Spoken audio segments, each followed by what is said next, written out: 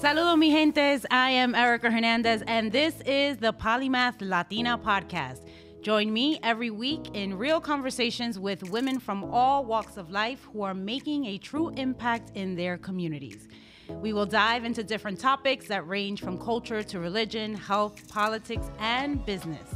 Whether it's a one-on-one conversation with my guest or a table discussion up for debate, one thing is for sure. No topic is off the table. So, how Latino are you if you don't speak Spanish? Can you ever lose the language you never learned? Today, I am joined by not one, but three amazing Latinas whose roots come from Spanish-speaking countries. Andrea, Melissa, and Samantha are here to share their story as why they never learned Spanish, how others have made them feel for not speaking Spanish, and if at any point they have felt less than when around Spanish-speaking Latinos because they do not speak the language. Ladies, welcome to the Polymath Latina podcast. Thank you so much for being here. Thank you so much. Thank you. So let's get to it because there's a lot to talk about. And I know that you all feel differently about the subject and the language and whatnot. So starting off at the far end of the table with Andrea, can you share with us a little bit why you never learned the language? It's not for lack of trying. You know, I got A's in high school 2 years, college 2 years. I've downloaded every app. I've tried in any way I could, but I felt so discouraged because of my pronunciation and because of the reaction from Spanish-speaking people about my pronunciation.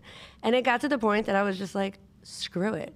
If I'm not going to be encouraged to try, then I don't need to focus my time or energy on it. I'm Latina enough in everything that I do and how I present myself and how I inspire other Latinas with my actions. Love it. Period. Samantha?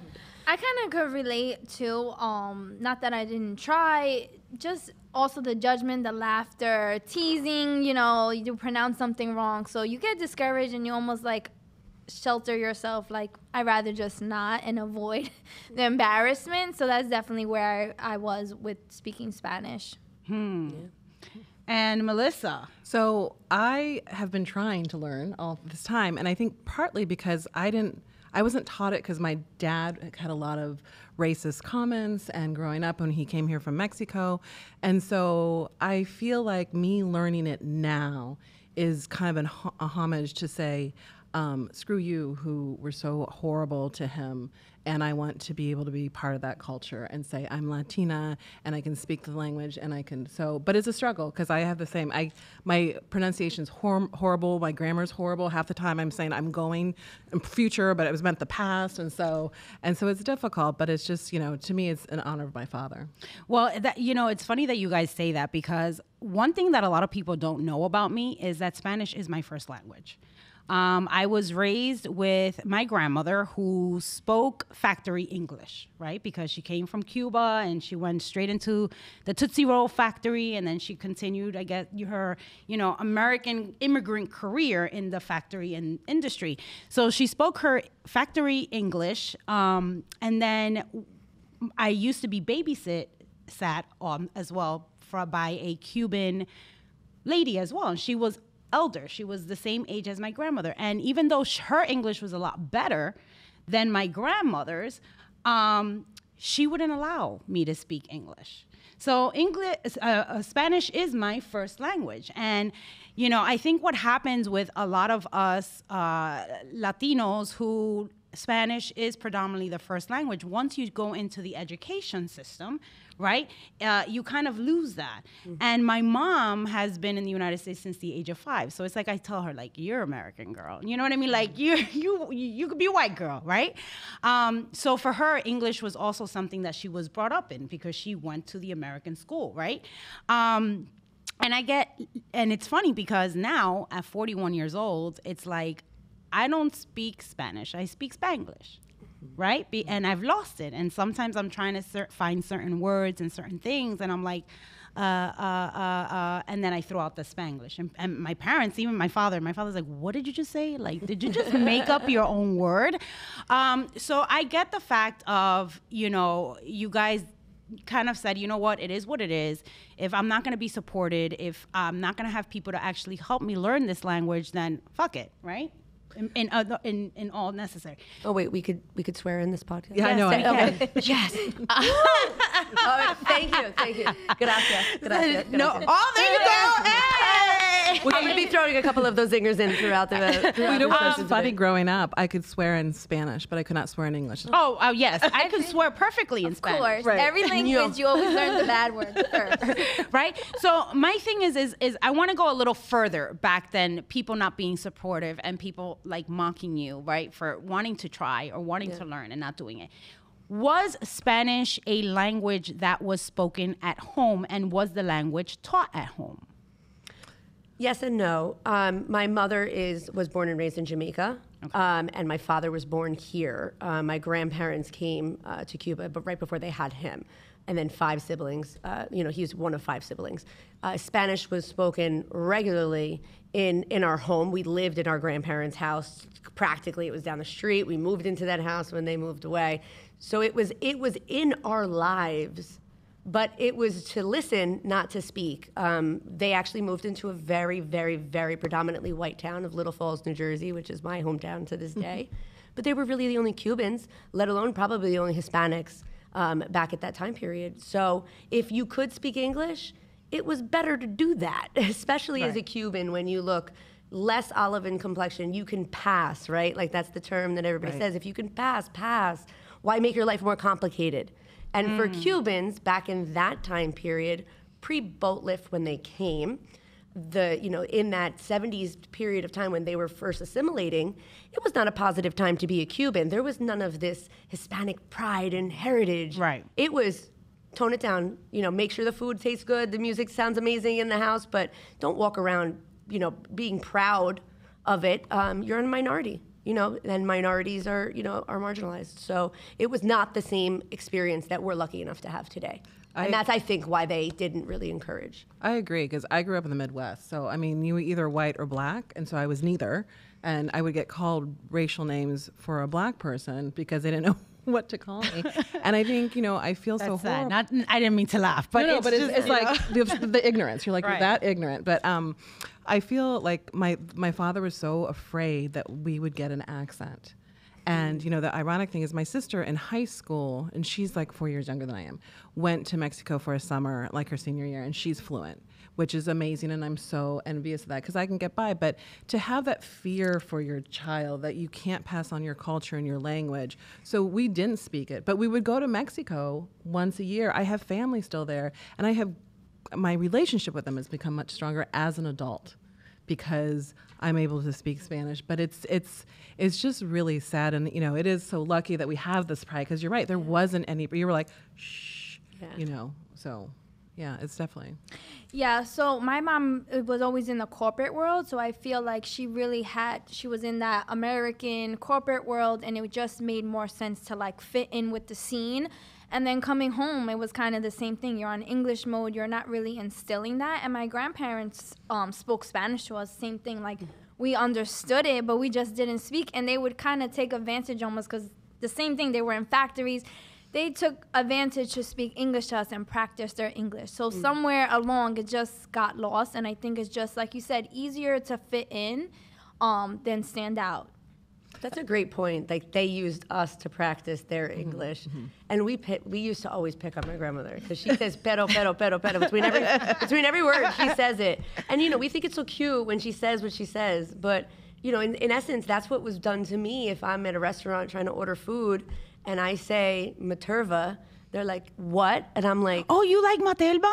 I don't know how to say it properly. So yes, materva. I think you are the only other person that order it I on know Amazon that to my house, likes no matter Matelba. the expense. I'm obsessed Oh my with it. God. Every time I buy Am I that, and people Latina? are like, ew. Am I you like that Latina herb? enough now Does that give me the? Well, I don't know. am I approved? I don't know what it is. That's a more of a Cuban thing, but I'm glad to finally meet somebody else other than like my family members who, well, not even my family members, because I don't even think anybody else other than my father that drinks it that actually likes that. The rest of them are all iron beer and Cocorico, and I didn't like either of them. Yes.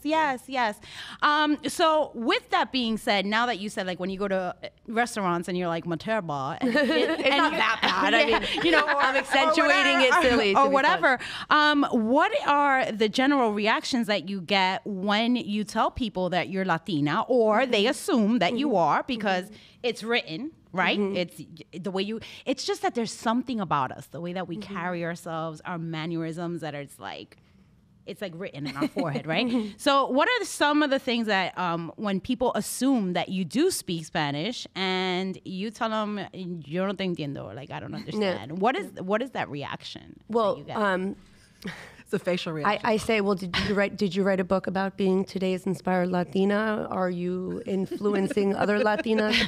Because I spoke at the New York Times about it. What did you do? I mean, I don't know the language, but I've done a lot of other really cool things. Can we focus on those? You know, like, does it have to be just cut or dry? Are you more Hispanic than me because you could speak it, but you haven't done anything to help other Latinas, community. Or other people I within your love community? that. ¿Qué? Just saying. Okay. ¿Qué? Yeah, know, you like, definitely tell get me. like a judgmental, the side eye. Sometimes I'm just like, can you order for me? Because it's really, they're like annoyed. But I'm like, but if there was an American coming to order, they would order in English. So what's the big deal? Yeah. And see, I've had it with white people who have said, you can pass. Why do you have to always say you're Latina and you don't speak Spanish? So are you really? And I'm like, well, yes, I am. But it's the white community. Sometimes I was like, your ignorance of what it means to be Latina, Latine, or Latinx, however you want to call it, it's not I don't have to prove anything to you. But they seem to be like, just why do you talk about it so much? I focused a lot on, and at first it was because I needed the self-assurance that I was Latina enough. I had already embraced the culture with dancing and, being close to my family, communicating regularly with my cousins in Cuba via Facebook. Thank you for Google Translate. They love it. They love it. We were actually teaching each other. I was teaching her English and she was teaching me Spanish, and it's a bonding experience with somebody that I had never met. Right.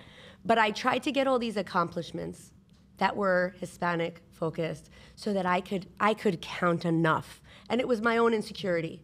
And then I started doing it just because I really truly enjoyed getting the outreach, using it as a platform, because it gets me a seat at the table, it gets me to help other people. Yep. Now I do it for me. I was doing it to prove it to other people at first. And I definitely have noticed that there's been a shift. In my motives when it comes to that. Right. And I'm more secure in it as a result. And I think that's the process, because I think it is, to say, yes, I'm Latina out loud in a company you don't know of, there is assurance, because then you're like, I'm going to prove to myself, but it's difficult because you're in both worlds, but yet not enough in both worlds. I know that expression. And I feel like you Not always from have here, to, not from there, to prove yourself. Like, I am Spanish enough Yes. just because I don't speak Spanish. And in both cultures, it's like, where do you fit in? And I feel like you have to constantly be proving yourself. And it should be something that's just within you and you feel. And you have to get really comfortable with that. Right. Right. But it shouldn't be that way. It's tough. It's tough for us and for other Latinas that are born here, born there, speaking Spanish as their first language and not pronouncing English properly. Everyone is in this. Which country you're from, the divides amongst the countries is even Is worse. It's It's that, like, we don't have enough problems as it is, fighting about which island you're from and which region you're from, or, it's everybody is Spanish enough. And if someone wants to embrace their culture, imagine, like, why would you discourage someone from doing that? Well, I remember moving here from the Midwest, and I was so excited because there's so many more Spanish-speaking people, and I'm like, yay! And I was speaking at work, and I remember I used to go to this Puerto Rican cafe who had the best oatmeal and the best food, and we would chit-chat and we'd talk, and then finally he was like, so where are you from? And I'm like, well, my dad's from Mexico, and it was like the whole facial was like, and I was like, what? And I'm like, what's going on? Like, we're speaking Spanish. But I never knew like the divide also in that. And I was like, and it was different from him from that time. Too. But I actually feel the opposite because I'm Puerto Rican and I feel like everyone is like, oh, you guys are American. You're part of America. And it's like, no. The New Yorican. Yeah. Yeah, right. And now that we're in this kind of in this subject, for me, it's like, I'm not going to say hurtful because I think that especially the lovely lady at the end of the table who really doesn't put much thought into what other people say. Not historically. No. Right. So, and what's more hurtful? Getting the side-eyed and the confused and the just like the kind of thing from the non-Latinos or from Latinos? What bothers more? I think what hurts is the amount of accomplishments and the amount of time that I've spent in this realm of identifying as a Latina influencer, identifying as someone who wants to make a difference for charity and for the movement and for women within the Latina community especially. When is it going to be enough? I just got notables for cranes, and I told someone last week, and they said, "But you still don't speak Spanish," and I'm like, "You don't either." Why are you asking why are you asking so many questions? Like, you know, she's like, "Oh, from Bay Ridge. I got that one." Yeah, but I just did something so amazing, and I was so proud of it. And congratulations to you for that. Thank you. But the first thing out of your mouth is the one thing you got up on me. Right. From a Latina. Yeah. And I'm like, you haven't done anything for your community. Yeah. And I mean, I sponsor an orphanage. When I had no job, I said I'm not gonna back off my commitment. And they didn't. No one. That wasn't enough. The fact that I made sure that some little boy had his Christmas presents. They didn't. They were like, yeah, but. And I'm like.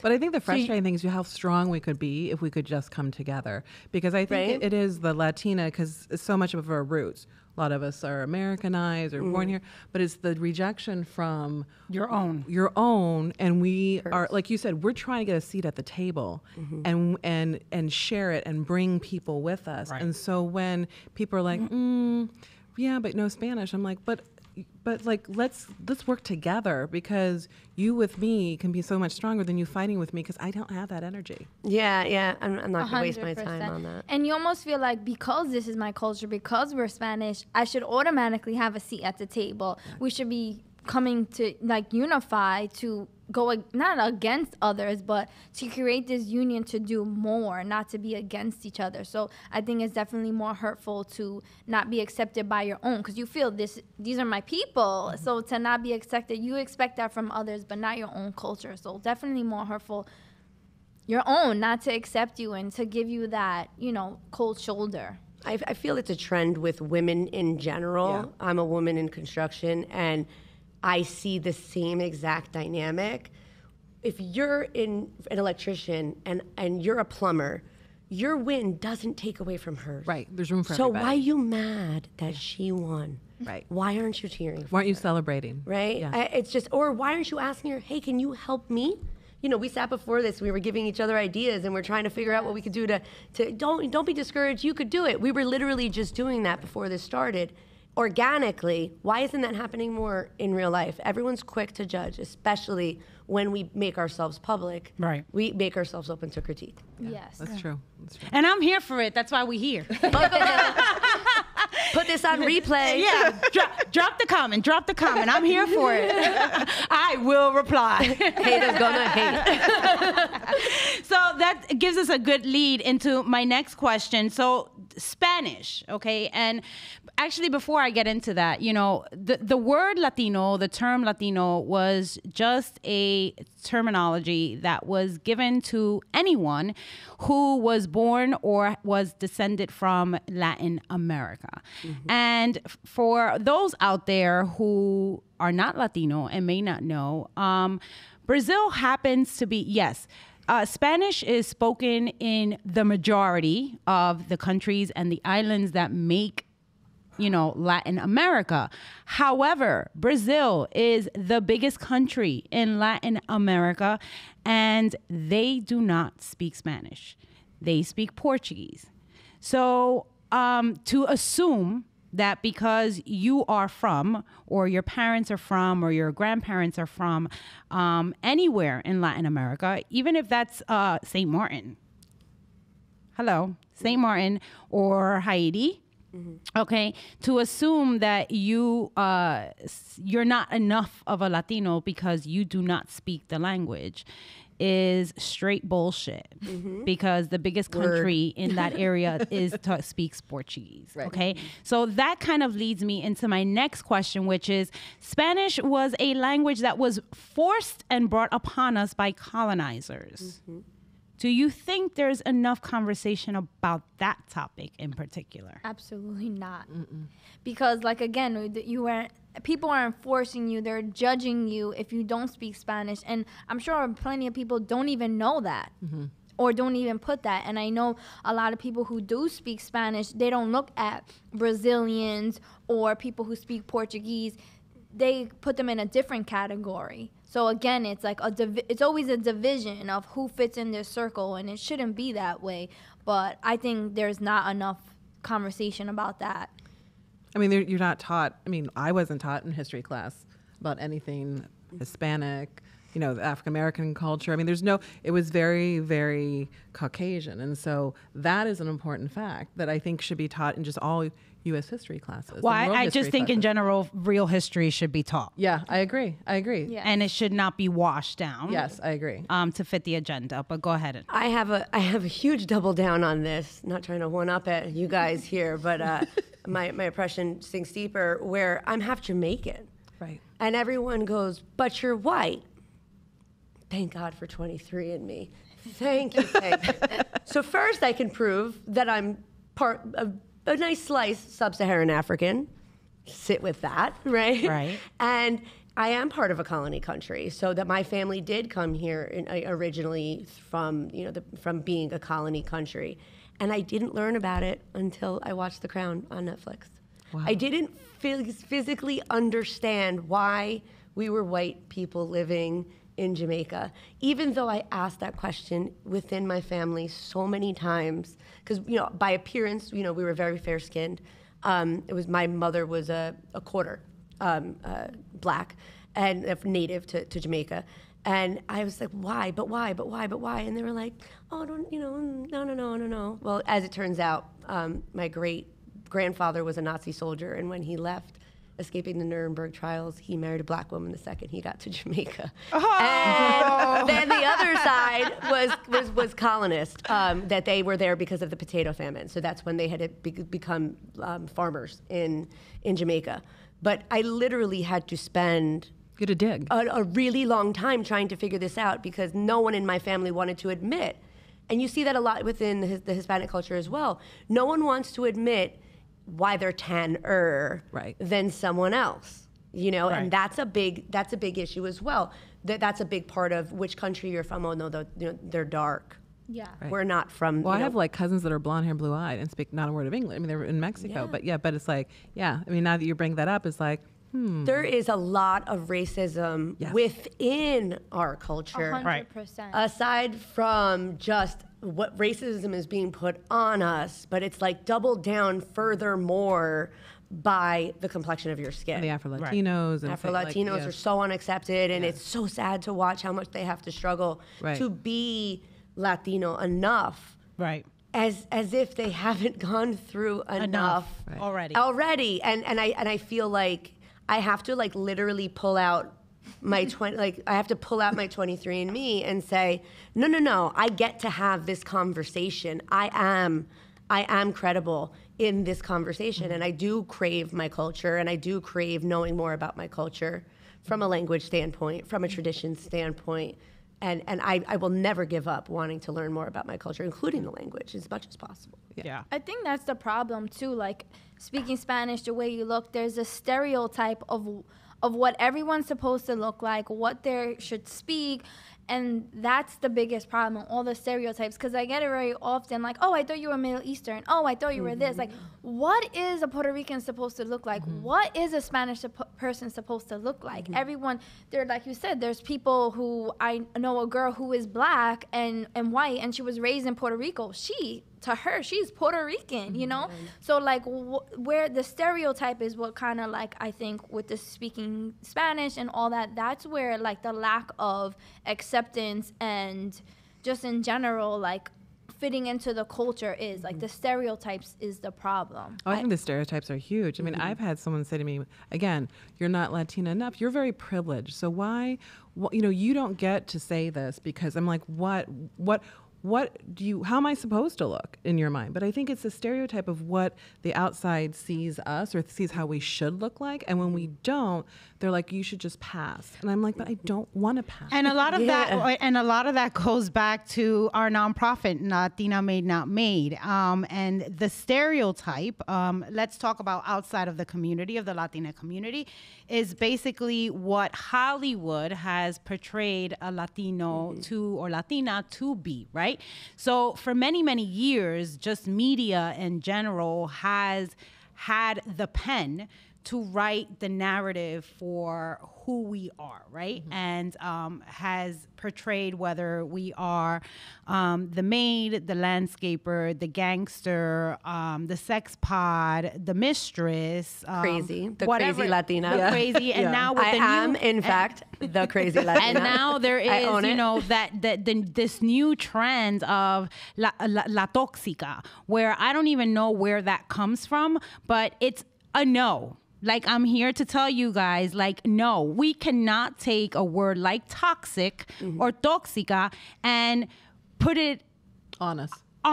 Yeah. Like, we're It's going not backwards. cute. It's not cute. We are going backwards. Don't wear the role. Crazies in every culture and every ethnicity. Like that's just what it is. Especially for women, I think, too. Yeah, you know, where this started, I don't know, but wherever it started, it needs to end, because it isn't cool. And it's not another stereotype that I am down for right now to also have to try and change and fix. Like, I don't need to hashtag tóxica and see us there. That is not okay. It is 2021. We are in politics. We are, you know, in high seating positions. There are so many of us sitting at tables, okay, where we once were not allowed to sit, okay? So adding more to what we already have to fight and prove, in a sense, like, we don't need it. We really don't. Yeah. We really don't need it. So going back to that, it's what media has portrayed. Yeah. Right. And one of the things that I always say when it comes to this, when people are like, well, what are we supposed to do? And what are we, you know, there's just so much that we can do, and there's so much that we can say. And I always go back to, number one, it is your responsibility. Here's the thing, you know, in our culture, for a lot of sense, we are not willing to speak up for ourselves. And I understand that that comes from the whole don't ruffle feathers, blend in, keep your head down, and it is what it is. All right. But we are so amongstly divided within ourselves that we can't even come together to fight a battle for our community. That is number one.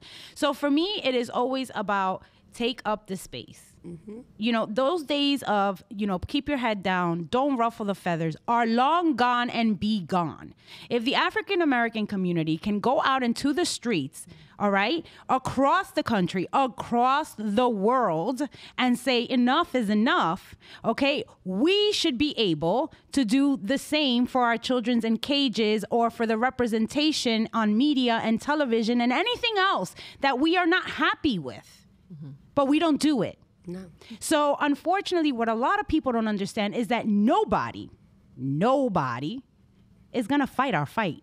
It's so true. It's so, I mean, and I think the school systems too. And I think, you know, so many people are like, oh, the Latina community is not upset because they're not saying anything. And there's another, you know, there's a very privileged community that is very vocal. And I'm like, they're not saying anything because you're not asking. Yeah, and like one of the comments that I see a lot, especially on our Latina Made Not Made platform, is like, oh, but it's like when is it just gonna be, when is the representation gonna be right for everyone? When is it, that we're, we've been here for so long and we're not going anywhere. Mexico owns all of what was the West Coast, right? So it's like we've been here. Right? So why do we got to keep fighting this battle? And why can't it just be? Because it cannot just be. Because it's not. I think because it's not. It cannot. And we need to take up the space, is what I say. You need to take up the space and be able to fight the battle. Because ain't nobody going to fight it for you. Agreed. So for me, it's take up the space. Open your mouth. I mean, they say we're loud. Let's use it for. I mean, that's one stereotype. I mean, let's own it. I embrace that one. I embrace that one. We're loud. Yeah, if you're afraid of what I'm going to say, buckle up because I'm going to say it. And that's a big point, I think, is when you have a voice, now what are you going to do with it? Right? Exactly. You're here, you're cute, you're smart, right? You got your seat at the table, your smarty pants. There you go. Now what? Are you going to reach your hand back? Are you going to be uncomfortable? I think is a big thing. Are you gonna reach your hand back and say, I want to take other women with me. I want to lead other women to where I got. Because or are you just about yourself, and then you become arrogant and an egomaniac, and then you used our ethnicity to be your token. To be your token to get you your seat. And now what are you doing? And what a lot of people don't understand is that if you get a seat at the table, right, and you don't bring anybody along with you, of course you're going to be difficult to deal with. Because you don't got nobody by your side at that table to hold you down. Yeah, agreed. So with that, I say space, noise. And the third one that I always say is that until Latinos, start taking a serious interest in areas where they are misrepresenting us, and that could be film, media, publications, whatever, wherever you feel like you are not being seen and you are not being represented, when we start taking real interest in those spaces where the decisions are being decided for us, then that is when the change will be. And that can be in a week, that can be in 5 years, that can be in 10 years. But until we don't start taking a serious interest in these areas where we feel unrepresented, or we feel like we're not being seen, or we feel like we're not being truly represented because we come in so many shades and so many shapes, and we, there will be no change. I have a really good point for this, and I love the name. Originally, the reason I reached out to you, 2 years ago now. I love the fact that you're trying to push the change in where we're employing ourselves, where we're educating ourselves. There's only 9% Latinas within engineering, within science, technology, engineering, and math, where they can make money. Where are they focusing their energy? Makeup, shoes, hair, their face, their body, right? We are more than that. And we need to start respecting ourselves. And there's nothing wrong with that, but I also we could be in high earning positions. And that is true. Then changing, not having to be with a man who doesn't love us, not having to try to record a sugar daddy, but being our own sugar daddy, being our own rich husband. That's what's going to change our dynamic. That's what's going to make our children stronger and ourselves more independent. When we can focus, it is cool to go to be a smart girl. And to make a lot of money and do a really good job for yourself, not to be a good wife, because we were raised to be good wives. And you know that. We are the caretaker. We were ride or die, no matter what, deal with everything, and take good care, good care, cook, clean. And it's true what you say. I really love that, because I think that when that happens, because there are statistics and studies where women just prefer to take careers teaching, and there's nothing wrong with this. Nothing wrong with it. But we usually end up going for career lines, for the most part, that there's just so much you can go, and there's just so much you can do.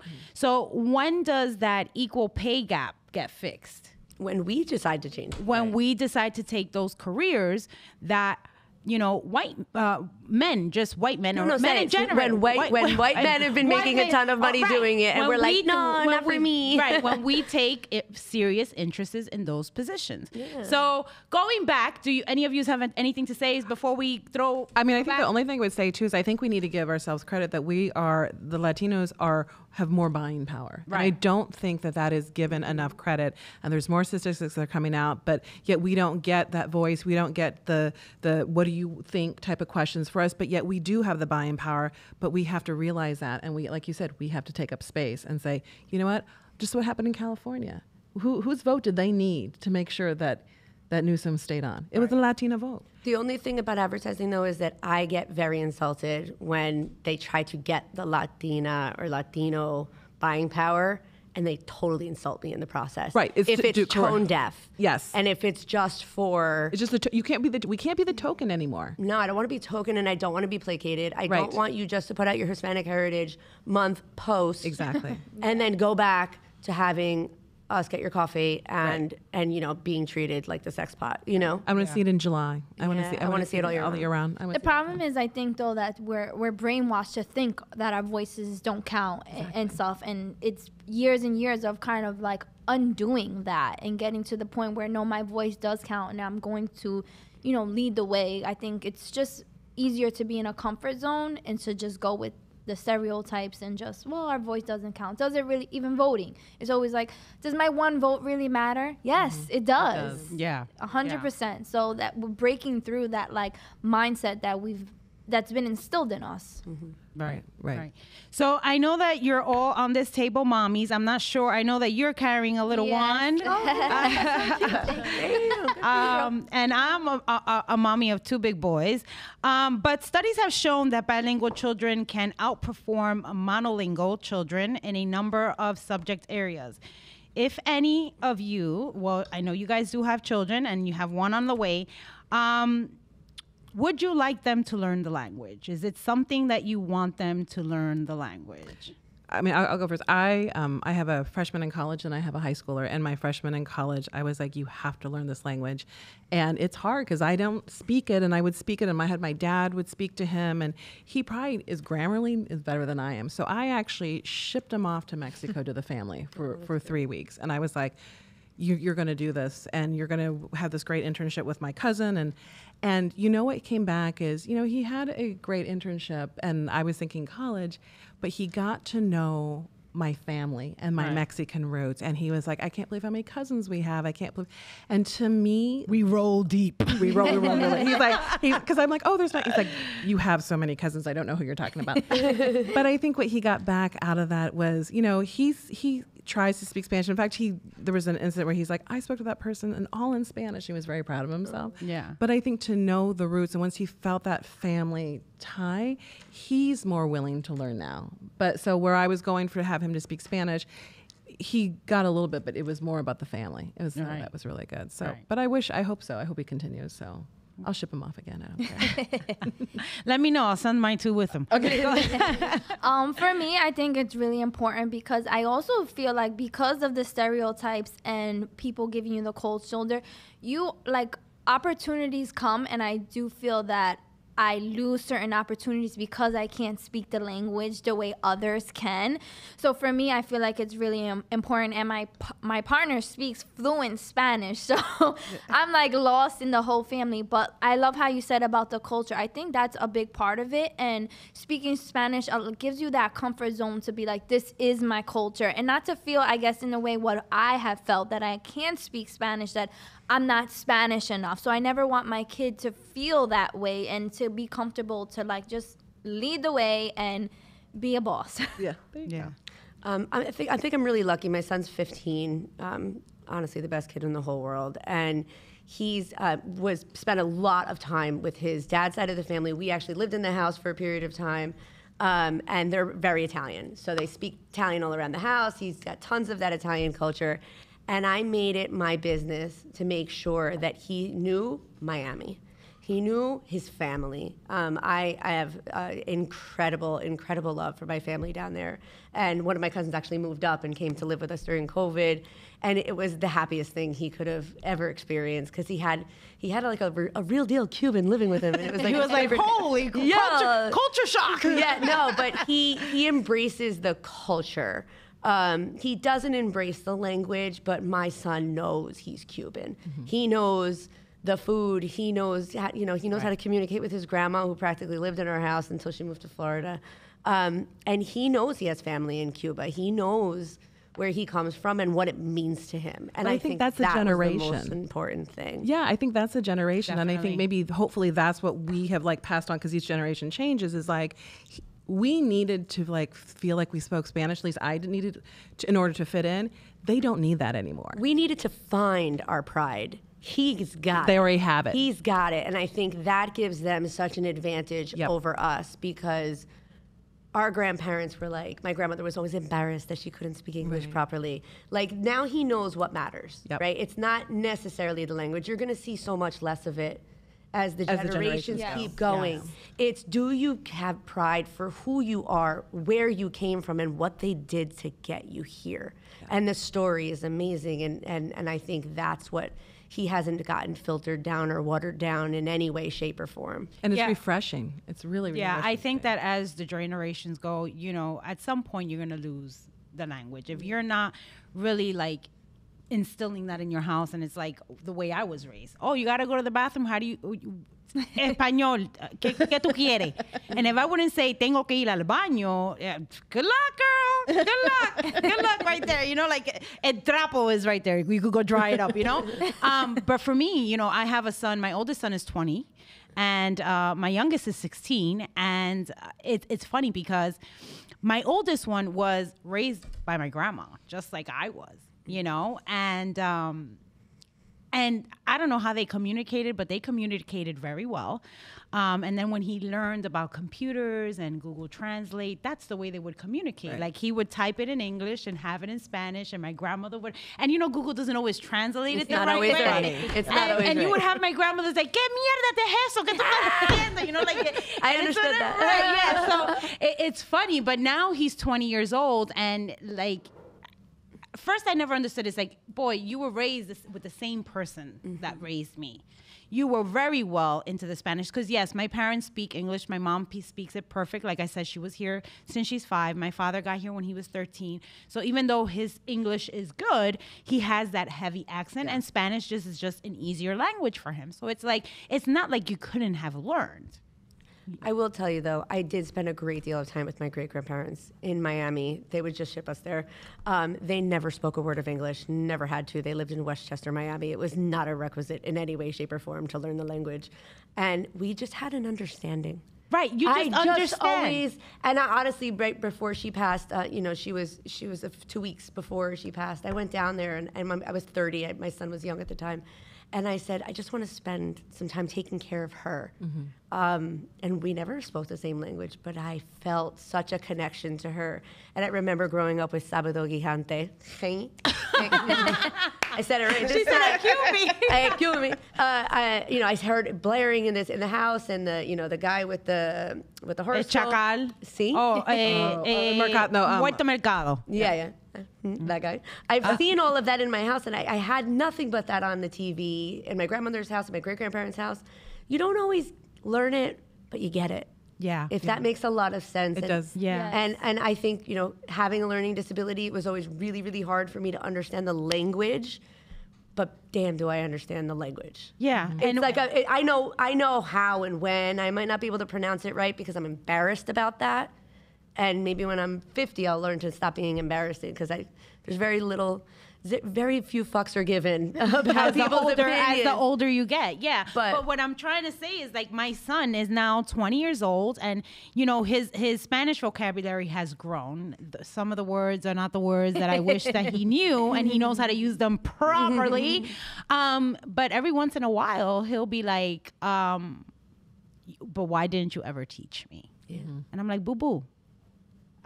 We grew up the same way." and I learned it, and it was my first language. So now it's like, sometimes it's like, you know, why didn't you teach me? I want to learn. I'm like, good, Rosetta Stone, YouTube is great tools. And then you have my 16-year-old who doesn't speak a word, and I can talk bad about him in Spanish, and he won't know what's going on, and he doesn't care to know. I used to always ask my dad, Daddy, why didn't you teach me? Do you know how hard this is? Why didn't you teach me? He was a translator in the courts, like as a part-time job. He's literally fluent as his first language. All of them speak perfect English with no accent, and then can throw on the perfect Spanish-speaking language. And it's like they know how to turn it on and turn it off, but they never taught us. I'm like, why would you do this to us? Like, we want this. Like, I have 10 first cousins that all craved being able to speak Spanish, and we all said, why would you not teach us? You guys all had it. Why wouldn't you do it? And it was just like, it was the time. You know, especially since each one of them didn't have a child with a Spanish-speaking person. That makes it a little the difference, right? My mother was Jamaican. My cousins married Italians. My aunt, you know, married someone that was Anglo. And there wasn't, it wasn't in the house. It was in the grandma's house. It was in there. So it was a part-time situation that didn't really merit it, and we got what we needed. We understood. I learned the commands.